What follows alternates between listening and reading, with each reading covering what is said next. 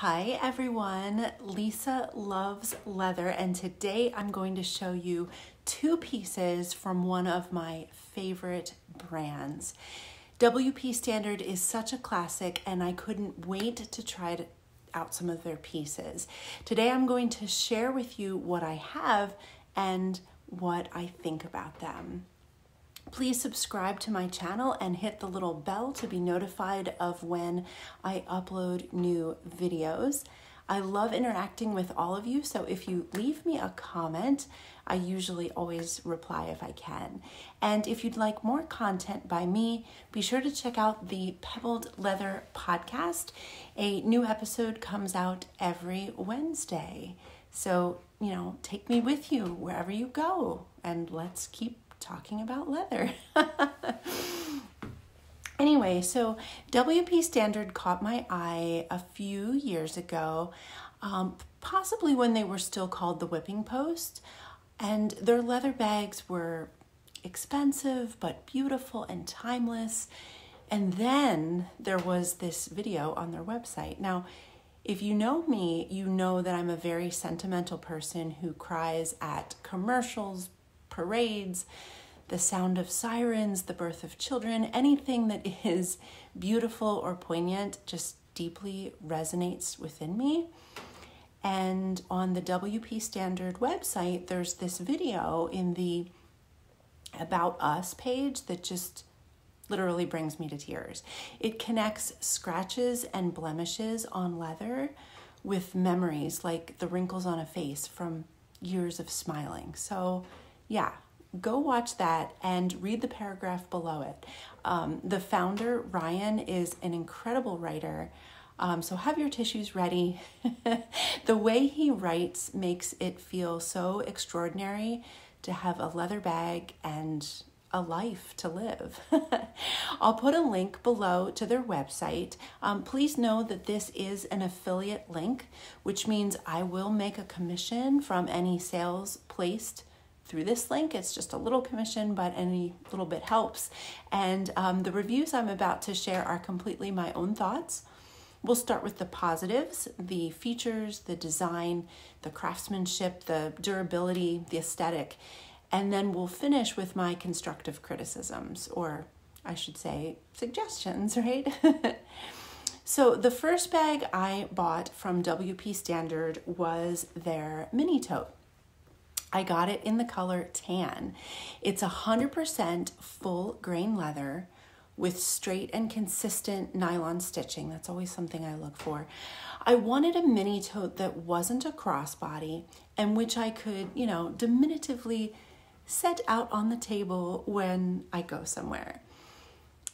I love the silhouette of this bag, and I love how it must be carried by the hand only. There's an interior pocket and these beautiful handles, which, at least for my bag, are slightly lighter tan than the bag itself. And I love how this bag is stitched so that the edging here comes to a tasteful point, a pointed edge, which is a nice contrast to the tucked in bubble or like the wrap over that you would otherwise see. I really like that. I love these copper rivets, and I don't know what it is about these tapered ends to the straps, but I am smitten. And I love their logo. A simple cross imprint is dotted into the hide, making for a, subtle brand distinction here that is really cool. And it's not on all of their bags, but I think it's very beautiful. One thing you'll notice about WP Standard is that they care very much about the base of your bag and to make sure that it doesn't round out, at the bottom over time. These totes that I show you today have a solid bottom, and that surprised me, but I'm thrilled with it. It's a unique design feature that really sets them apart. Now, the mini tote is 8.5 inches tall, 11 inches wide, and has a depth of 4 inches. The handle drop is 3.5 inches exactly, and it weighs exactly 1 pound. Now, let me show you my favorite from WP Standard. Are you ready? This is the cargo tote. You guys, it smells like leather and a Christmas tree. I don't know how this is possible, but I smell a Fraser fir in there with that lovely scent of leather. This bag is designed for both men and women, and I don't know how they've done it, but on their website, there's a man holding this bag by the hand down at his side, and I'm telling you, it looks so masculine and ready for travel. And yet, when carried on the shoulder by a woman, this bag looks perfectly feminine. So it's just beautiful. I'm calling it my picnic tote because I have incredible plans for this bag as soon as it's spring. As some of you know, I'm a former classroom teacher, but I have been homeschooling our kids for 2 years on account of the pandemic. And one of the things we love to do every spring is to take our classroom outside. So I imagine this bag will be the perfect thing for loading up all our books because of that, sturdy base. And if I pack this bag well, even our lunches and our lemonades will remain standing up straight because of that flat base. So I have plans for this tote. I'm so excited.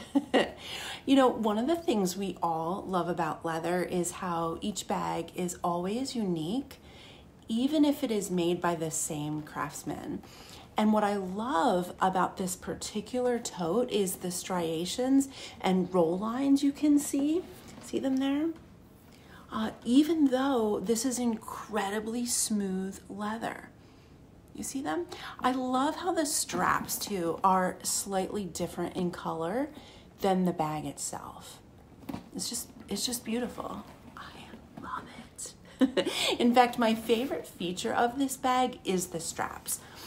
How they're attached and how they go under the bag is just the perfect blend of functionality with beauty. And at first I didn't think I was going to like the handle drop of 10.5 inches, but they're perfect for this bag. The straps are long because the bag can really, really open up.